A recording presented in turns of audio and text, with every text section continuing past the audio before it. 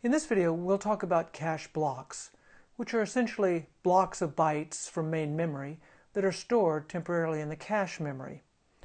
We'll also talk about what it means for a cache hit to occur, or what cache misses are, and we'll talk about the eviction of blocks. We'll also get into a little detail about how the CPU interacts with the memory system on the system bus. The block is the main unit of data transfer between the main memory and the CPU. Typically, the block size is about 64 bytes, as it is in the Intel Core i7 chip. Note that I'm saying 64 bytes and not 64 bits. The register size is 64 bits, but the block size is much larger. So the idea is that the cache holds a small number of blocks, but these, we hope, are the frequently used blocks of data. The main memory holds a lot more blocks, and ideally these are blocks that we don't need quite as often.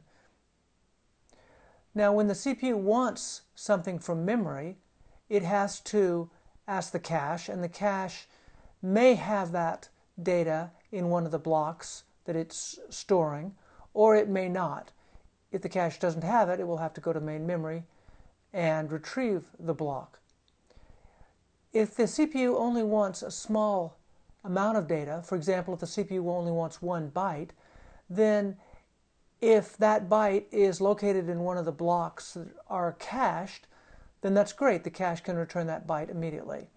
However, if the CPU wants a byte that is not in the cache, then the cache will go to the main memory and get an entire block. So the cache will then keep all 64 of those bytes in its memory, and that's generally a good idea, because if the CPU wants 1 byte from a block, it's pretty likely that it will want other bytes from that same block.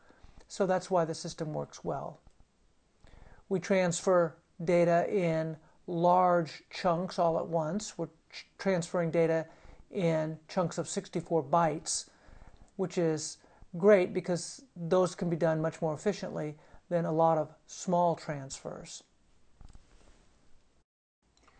Next, let's introduce these terms cache hit and cache miss. Let's say the CPU wants to read some particular block. We'll talk about writes later, but let's just focus on reading data for now. Well, there are two possibilities. Either that block is in the cache or it is not. If it's in the cache, then we have a cache hit. Okay, the cache contains that block.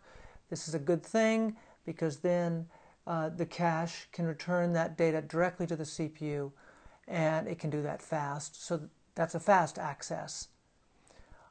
However, the cache may not contain the block, in which case we have a cache miss.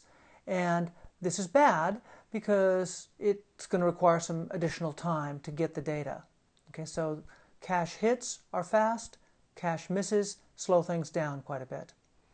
So if it's a miss, the cache has to get the block from main memory. So the CPU asks the cache for a particular block, and if that block is not among the blocks that are stored here, then the cache has to ask the main memory for that. And the main memory will then send that block to the cache, and the cache can then forward the data to the CPU. Now, if there's a cache miss, then the new block will be fetched from main memory, and the cache will then store that block. So the new block will be saved in the cache, and that's great because the CPU may need to have other data from that block. It may need to access that block again in the near future, and so that block is now in the cache. But some other block had to be removed. The cache has a fixed amount of storage space, and so whenever a block is loaded from the main memory into the cache, some block has to be removed, and we call that eviction. So some block is chosen for eviction or replacement, and that block will no longer be in the cache. So future requests for a block that has been loaded into the cache can be served from the cache once the block is stored in the cache.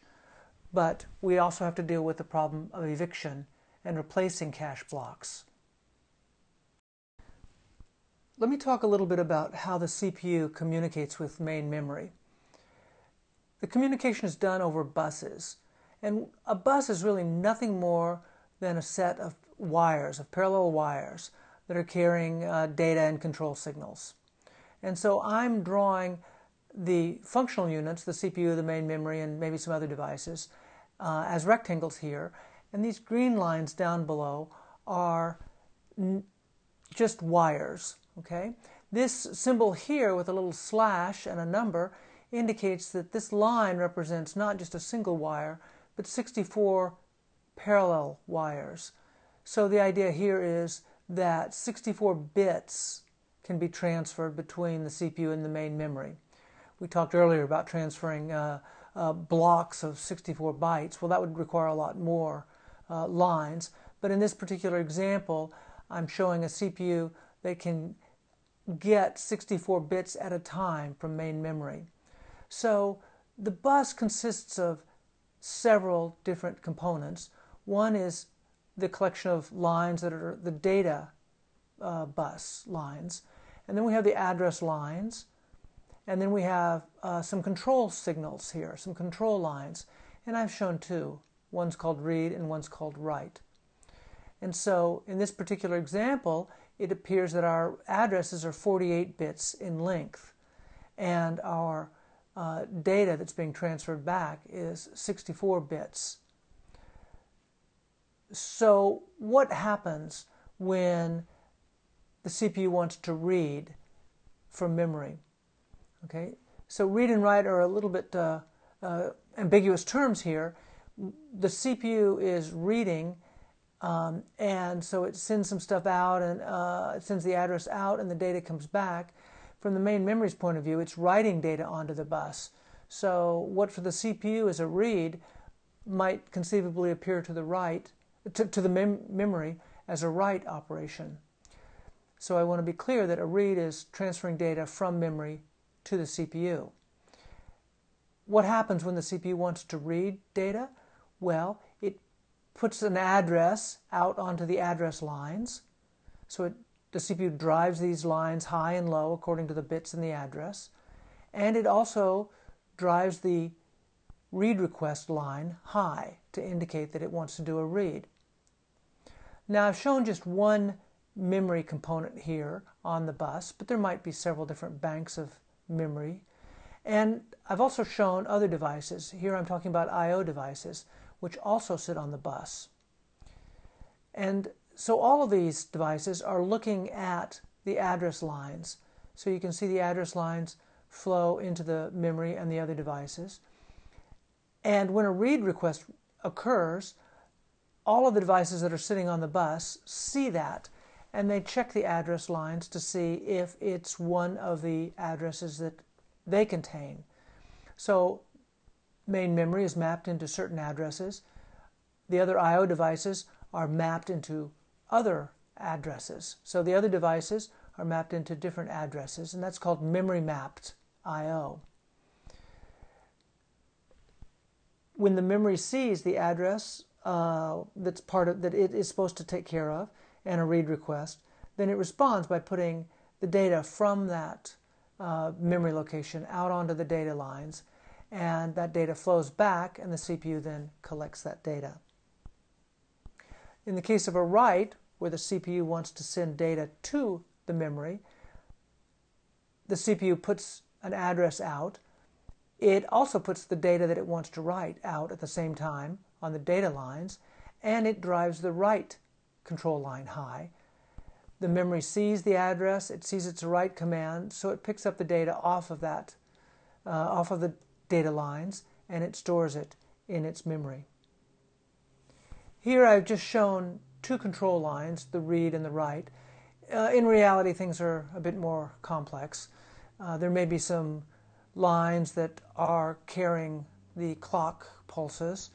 There may be also some lines that are controlling for the synchronization and these are used when there are multiple devices trying to control the bus. In this simple model here, only a single device, the CPU, controls the bus, and other devices are essentially slaves and passive, and they just wait for the control lines to tell them when to do something. Here I've shown the same system with a cache added. The cache acts like a main memory from the CPU's point of view, and it acts a little bit like a CPU from the main memory's point of view. The CPU doesn't know whether it's communicating with the cache or with the main memory. Okay, and you might imagine that it thinks it's talking to the main memory directly. It sends out address line information, it sends out a command on the read or write line, and if it's a read operation, then it expects whoever it's talking to supply the data back after a certain amount of delay time. The main memory doesn't know that it's talking to the cache, it thinks it's talking to the CPU. So the cache basically acts like a CPU, and it can send address and read and write commands to the main memory, which then can supply data in the case of a read or accept data in the case of a write. So the cache can be added in the middle of this situation, and from the CPU's point of view it looks like a memory, and from memory's point of view it looks like a CPU.